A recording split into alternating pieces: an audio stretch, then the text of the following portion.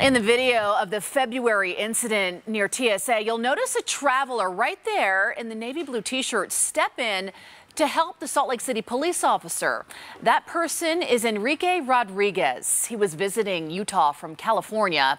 Turns out he is a retired former law enforcement officer.